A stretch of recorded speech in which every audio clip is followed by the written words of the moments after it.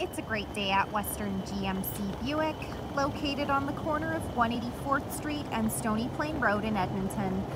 Today we're looking at the 2017 Ford F-150 XLT. We'll start by taking a look inside the front of the truck. On the driver's door, power locks, power windows, power adjustable mirrors, the child lock button. To the left of the steering wheel, we've got the power adjustable foot pedal button as well as some interior light buttons. Here we have the power adjustable driver's seat with lumbar support. Next I'll climb in and we'll take a look at the steering wheel. On the left side are the cruise control buttons, and on the right side we've got the audio buttons. This is the digital dash. Next, we have Ford's infotainment center. This screen displays the outside temperature, the time, and it also doubles as our backup camera. Just above the screen, we've got hill descent control, traction control, auto stop start.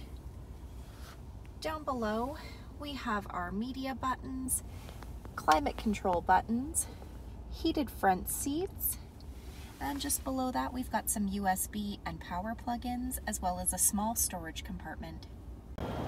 Under the hood of the F-150 is the 3.5-liter EcoBoost V6 engine.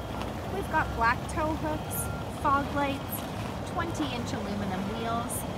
The side mirrors are heated and have the turn signal indicator.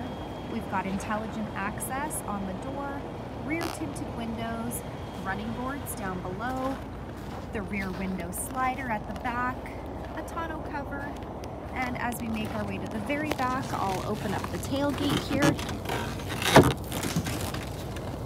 We've got a spray-in box liner and some cargo hooks. Last, we'll take a look inside the back of this 5-passenger truck. On the passenger door, power windows. The backs of both front seats have got seat pockets. The back of the center console has 2 cup holders and some USB and power plug-ins. And additionally, we can raise these rear seats for some additional storage.